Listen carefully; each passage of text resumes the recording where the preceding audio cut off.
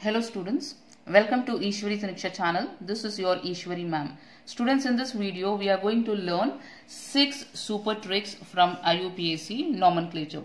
Students, here I have already given 2 questions which has already appeared in previous year examination. So here the first question is the IUPAC nomenclature of. So the compound is given. You have to write IUPAC name of this compound. So this question appeared in the year 2010. Second question is the IUPAC name of. Again a compound is given. You have to write the IUPAC name of this compound. So this appeared in the year 2009. So students, this is very simple question which appeared in the examination. So I'll show you the trick. After learning the trick, you will be easily able to write the name of this structures within 30 seconds. So let us learn the trick first and then we will name this compound. So we will see the first trick. So this is the first trick here. When substituents are present at equal position. So see here. Always remember that halogens, you know what are halogens, isn't it? That is chloro group, bromo group, iodo group and fluoro group. So all these are called as halogens. So always halogens will be substituents, and also alkyl group. Alkyl group means methyl group, CH3 group, C2H5 group. So this will be substituents. So here you can see this is the parent chain. Select the longest chain. So when you select the longest chain, here you can see a methyl group is present and a ethyl group is present. So these two are the substituents. So see here, when substituents are present at equal position. So when I start numbering the carbon from this side, 1, 2, 3. So methyl group is getting number 3. Suppose if I number from this side, 1, 2, 3. Ethyl group is getting number 3. So both are present at equal position. Then from which side you have to start numbering. So always remember here the trick is you have to follow alphabetical order. Alphabetical order when substituents are present at equal position. So here methyl group will start with M, methyl, and this is ethyl group. So alphabetically this will come first and this will come second. So you have to give preference to ethyl group. So start numbering from this side. 1, 2, this is third carbon, 4, 5, 6 and 7. So 7 carbon means you know it is heptane. So here at position 3 you have ethyl group. So you will write 3 ethyl, then 5 methyl and 7 carbon atom, therefore it will be heptane.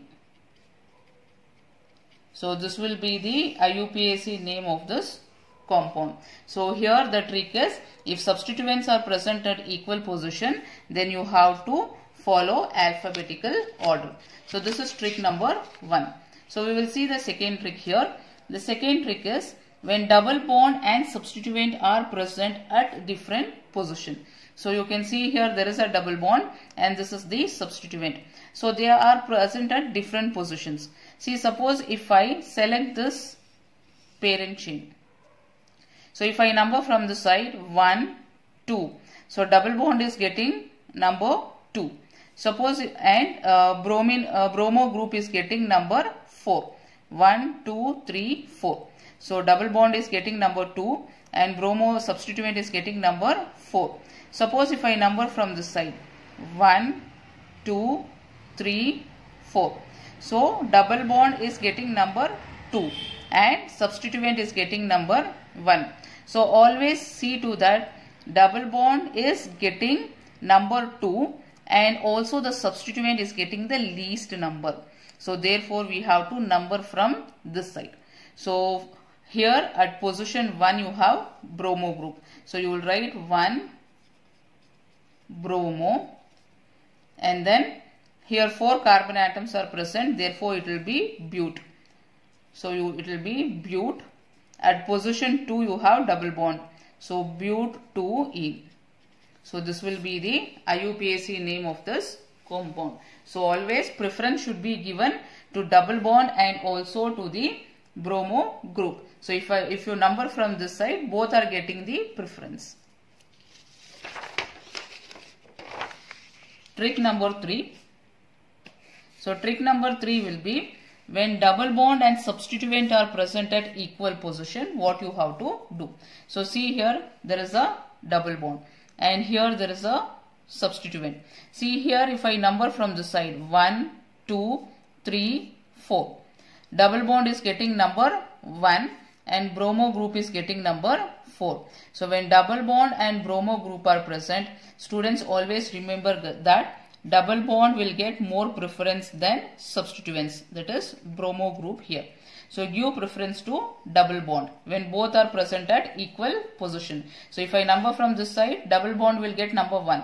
If I number from this side, bromo group is getting number 1. So that is, they are present at equal position. So when they are present at equal position, give preference to double bond. So here 1, 2, 3, 4. So at position 4 you have bromo group. So it will be 4 bromo and then 4 carbon atoms, therefore it will be but. At position 1 you have double bond, so but 1ene. So this will be the name of the compound. So trick number 4 is, when double bond and triple bond are present at equal position. See here, if I number from this side 1, 2, double bond is getting 2. If I number from this side 1, 2, triple bond is getting number 2. So both are present at equal position. So when both are present at equal position, again here the trick will be, remember that double bond will get preference over triple bond. So this is the trick. So remember this one. Double bond will get preference over triple bond. So you have to number from this side 1, 2, 3, 4, 5, 6. So 6 carbon atoms, therefore it will be hex, and at position 2 you have ene and at position 4 you have ine. So you know that if it is double bond it will be ene and if it is triple bond it will be ine. So this is the trick which you have to remember.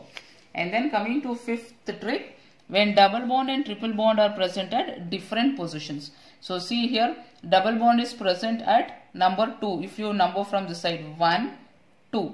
At number 2 you have double bond. Suppose if I number from the side 1, 2, 3. Triple bond is getting number 3. So they are at different positions. So if there are different positions, the trick what you have to follow here is lowest locant rule. Lowest locant rule. Meaning is, the substituent or the double bond or the triple bond should get the least number. So if I number from this side, the double bond is getting least number as 2. If I number from this side, that is if I number from here 1, 2, 3, 4, 5, 6, 7. So double bond is getting number 2 and triple bond is getting number 4. Suppose if I number from this side 1, 2, 3. That is triple bond is getting number 3, 4, 5 and double bond is getting number 5. So see here the lowest number will be 2. So we have to number from this side, that is from this side. Lowest locant rule means the lowest number should be given to the substituents or the double or the triple bond. So you have to number from this side. So here there are 7 carbon atoms, therefore it will be hept. At position 2 you have ene and at position 4 you have ine. So here we are not giving preference to double or triple bond. We are going with lowest locant rule. That is, the substituent should get the smallest number. So if you number from this side, you can see this lowest number you are getting. If you are numbering from this side, the number what you are getting is 3. Therefore don't number from this side. Then trick number 6 is, when double bond and 2 substituents are present, okay, at equal position, what you have to do. So here one example I have taken, you can see here there is a double bond and you have 2 substituents. See, if I number from this side 1, 2, 3. So chloro group is getting number 3. If I number from this side 1, 2, 3. Bromo group is getting number 3. So substituents are present at equal position. So whether I have to number from this side, that is clockwise, or whether I have to number from anti-clockwise. So here the trick what you have to follow is again alphabetical order. Alphabetical order. See here, this is bromo group. So bromo starts with B. And this is chloro group which starts with C. So alphabetically bromo will come first. So bromo group is getting the lowest number. So number like this 1, 2, 3, 4, 5, 6. So at position 3 you have bromo group. So it will be 3 bromo and then you have 6 chloro and this is cyclohexane. So cyclohex and position 1 you have ene. 1 ene. So this is the IUPAC name of this compound. So students, this is the trick. So now using this trick, I think you will be able to solve these 2 questions, isn't it? See here, double bond and triple bond is present at different positions. So what you need to do, follow lowest locant rule for this and write the name of this compound in the comment box. Let me check whether you are able to solve this question.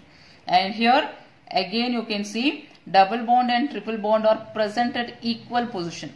So when double bond and triple bond are present at equal position, what is the trick you are going to follow? Double bond should get preference over triple bond.